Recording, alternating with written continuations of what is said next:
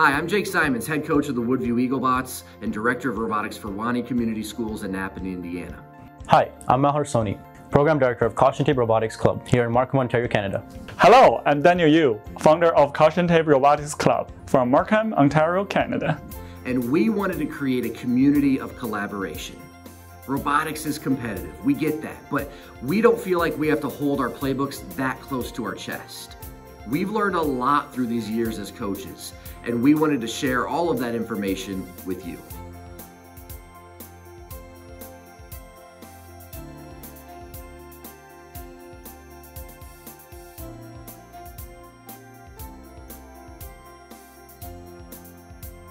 This curriculum is split into 3 sections, first one being mechanical. When students first receive their kits, they can't wait to get started building.